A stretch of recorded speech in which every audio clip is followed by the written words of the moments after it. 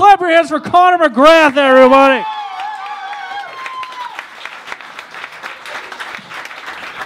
Oh my goodness. Oh my goodness. Thank you. Thank you, everybody at Lincoln's Bar and Grill on Market Street. I am so excited to be here for the first taping of the Laugh Shack special, the annual Laugh Shack special. This will be the next version of the Young Comedian specials that were on Comedy Central in the 80s. I'm excited to make the first edition, the Prime Cuts. I'm so excited to be here. My name is Conor McGrath. I'm your penultimate comedian of the evening. I will tell you a few things about myself over the next 14 and a half minutes of stage time that I have. My name is Conor McGrath. I come from the Deering Center neighborhood of Portland, Maine. We are in Portland, so there's not a lot of recognition applause break for that. I know that place. We live here. Fuck you.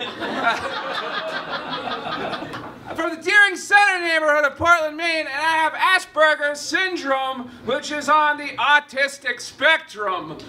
Sometimes joke bookers say, "Don't do that joke. It makes audiences feel awkward and uncomfortable." And I say, you know what is awkward and uncomfortable? Having Asperger's syndrome. I'm just trying to relate stories of my life to the audience like any other comedian.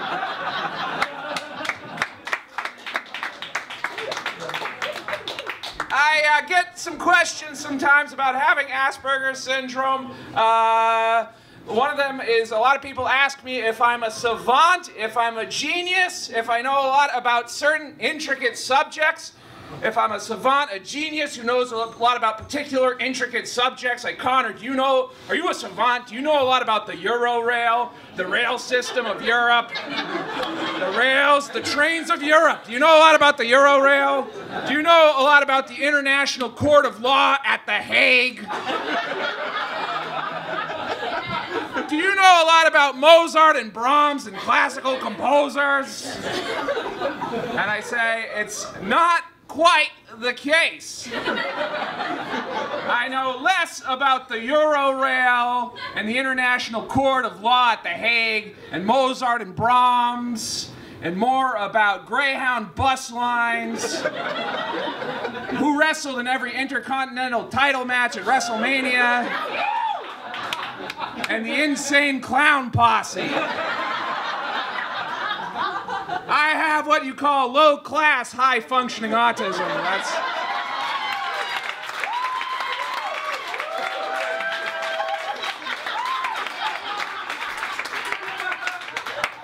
Sometimes people ask me if I understand social cues, the unspoken conversation.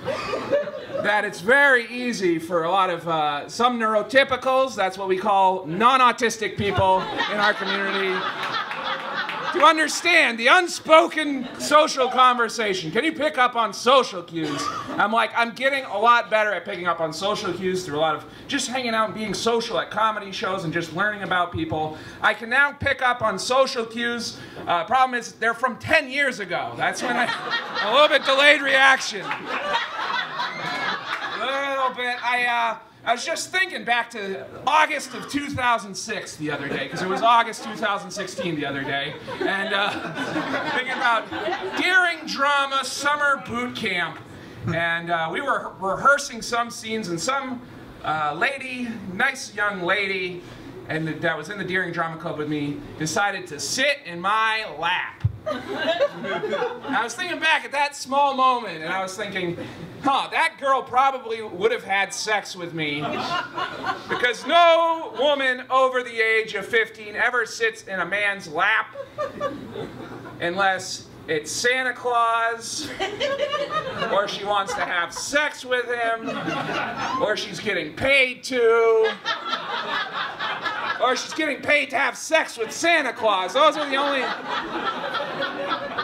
And we weren't doing Miracle on 34th Street that fall, so I think that girl wanted me to sling the D. But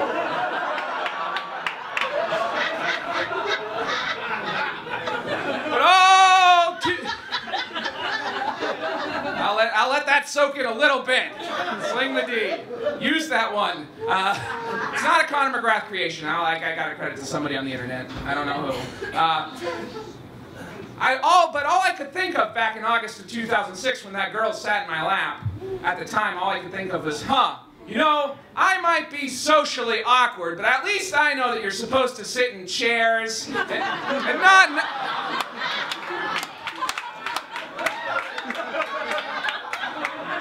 not in other people's laps without asking them first.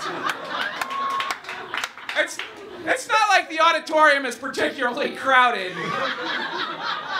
The Deering High School auditorium was never crowded, but especially during drama boot camp.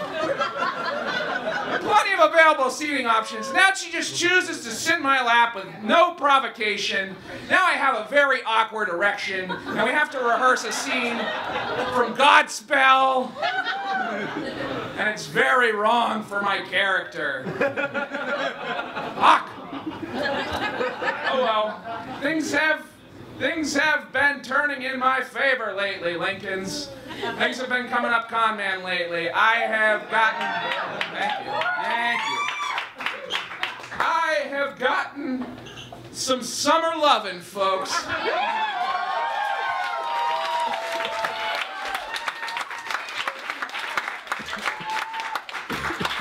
Thank you.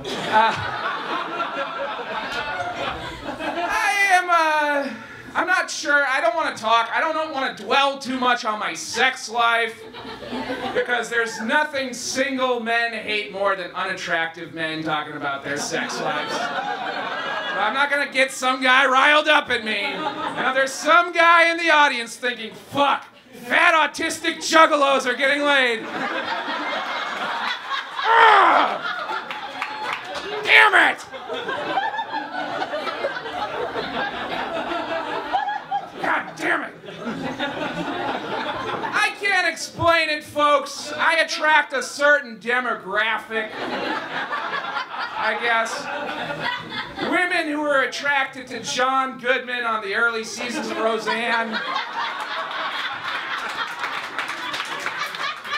I clean up in that department.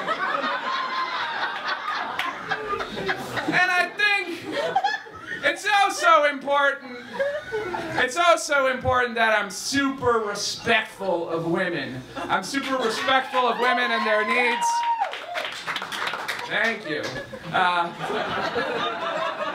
Which is why I never talk to them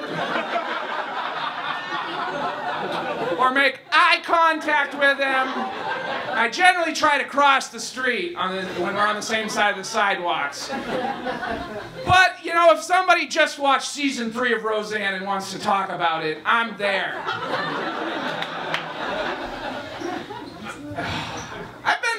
There's a lot of trial and error in dating. A lot of trial and error. I've been on some bad dates. I went on a bad date at Chili's a couple months ago.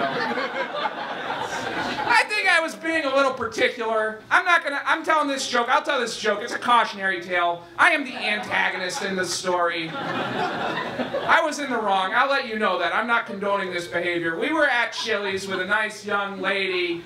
I was at Chili's. We weren't at, you might have been at Chili's that night.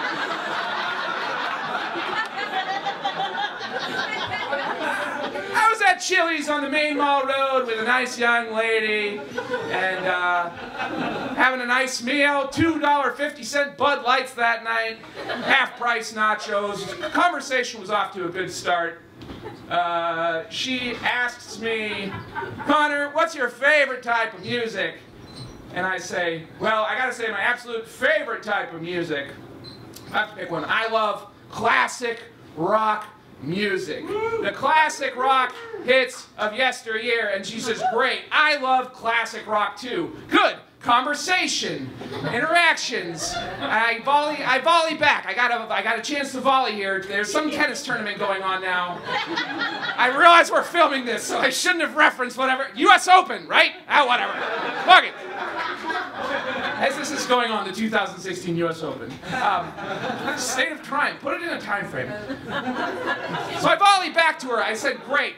You love classic rock too. Something in common. Who is your favorite classic rock band, ma'am.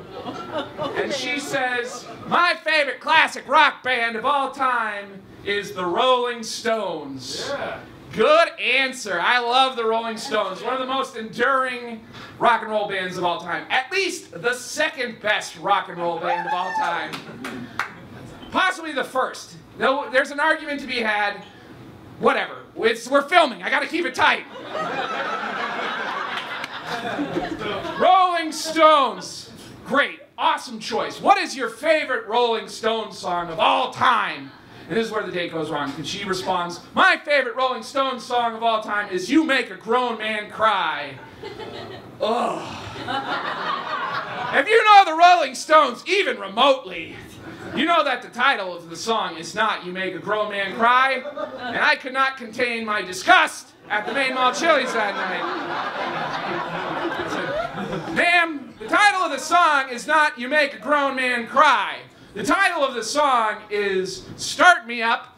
It's the lead-off track off their 1981 album, Tattoo You. It was one of the Rolling Stones' last major hits. It was also famously used in the advertising campaign of Windows 95. The name of the song is Start Me Up. And she says, oh, I'm sorry, I didn't know that. They say you make a grown man cry a lot in that song. I said, ma'am, they say start me up even more in that song.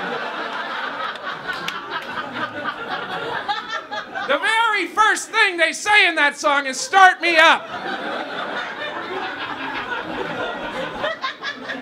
This is the Rolling Stones. They're one of the most enduring, badass rock and roll groups of all time.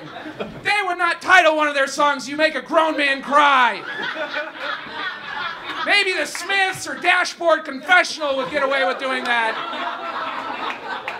But if Mick Jagger brought a song called You Make a Grown Man Cry to the table, Keith Richards would put a knife to his throat.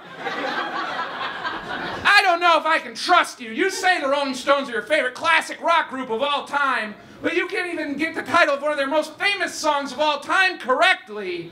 I don't even know if I can ask, I don't think I can even ask you a level 2 question, like who's your favorite Rolling Stones rhythm guitarist of all time? A level 2 question, Brian Jones, is it Mick Taylor, is it Ron Wood? I can't ask that, let alone talk about the deep cuts. Or the side projects like the New Barbarians, or we can't make fun of Mick Jagger's solo career. You probably have no idea where to find their lost 1974 documentary Cocksucker Blues. I just feel like you've lied to me. You said the Rolling Stones are one of your favorite bands of all time, and you can't even get the title of the song correctly. And at that point, the manager of the Chili's has to pull me aside. Dan, the manager of the Chili's, Dan, the manager, we're on a first-name basis, says, Connor, we love seeing you here. You're here 4 times a week. But you have got to stop yelling at your mother's friend.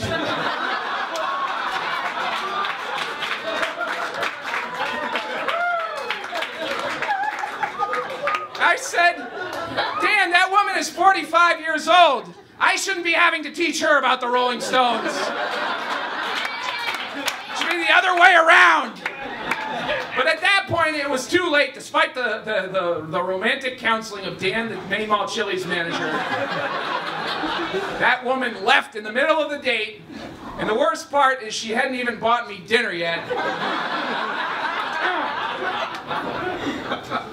And then I realized she was the one who drove me there. I realized I'd have to walk all the way back down the Main Mall Road, and then Outer Congress, then Frost Street, then Stevens Avenue, all the way back to Deering Center. And I got very upset. I was very upset, and the patrons at the Main Mall Chili's got to see that night what it looked like when a woman made a grown man cry.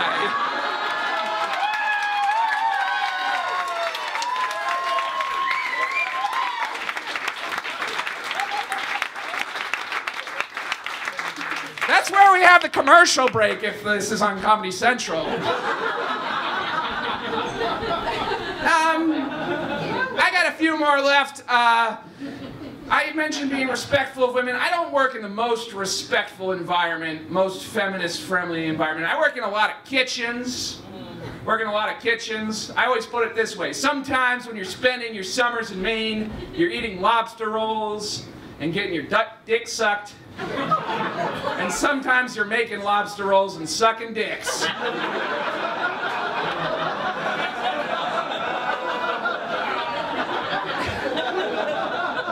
But a job's a job, and gotta make money somehow. One of the chefs in the kitchen, he's a real kind of a skeezer guy. We all know these skeezer guys. He pulls 3 different times this summer. This chef pulls me aside and puts his arm around me and takes me out of the dish pit. And he says, Connor, that waitress over there, I would love to eat ham salad out of her ass crack. And at first I was surprised that he thought this was such a great observation that he shares it with me not once, not twice, but 3 times. Second, I'm thinking that guy's on the fast track to being the head chef. Because that is very cost-effective. Ham salad is a very cost-effective ingredient to do that. And logistically speaking, it's hard to eat something like lobster out of a girl's butt. You might find a girl with exceptionally strong butt cheeks. You can crack the shells with them. But even then, it's hard to dip the pieces of lobster into a ramekin of butter with your butt cheeks. I don't know. I didn't get the ham salad. I didn't get it. I was like, ham salad. Mix up some old deli ham, some mayonnaise, some relish, and just stick it in that girl's crack and go.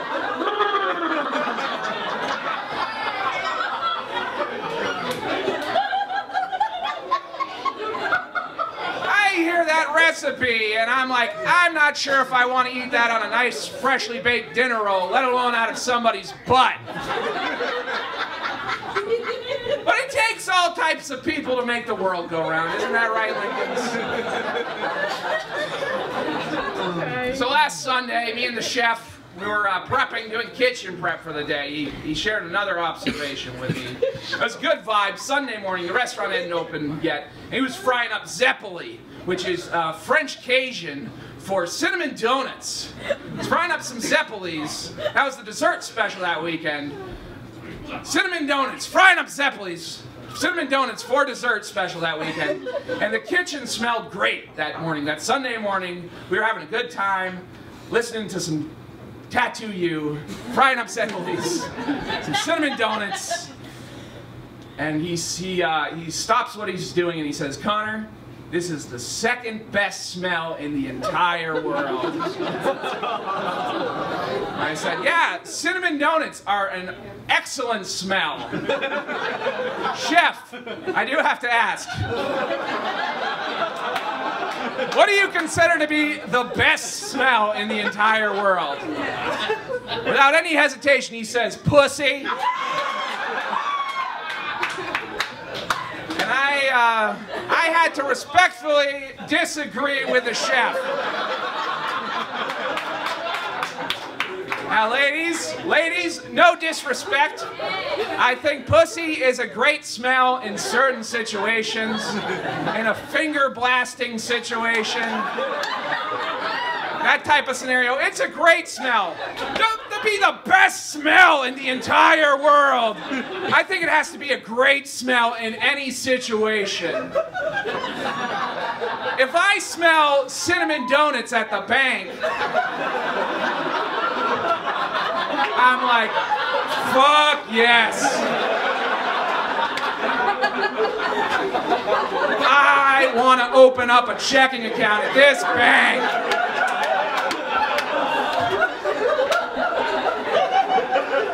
But I don't want to smell pussy at the bank. I would just think, wow, this is a ratchet-ass bank.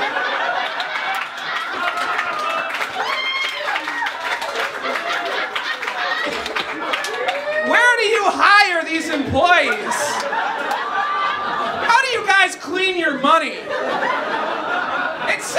has her FDIC insured on the front door, but I'm not certain.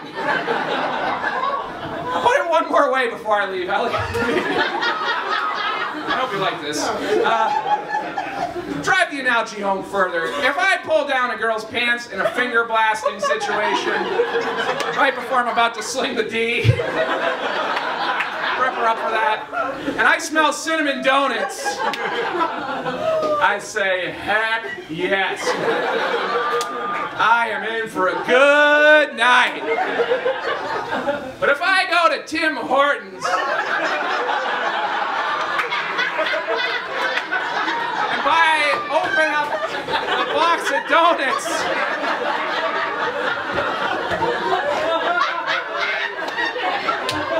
what's wrong with these donuts?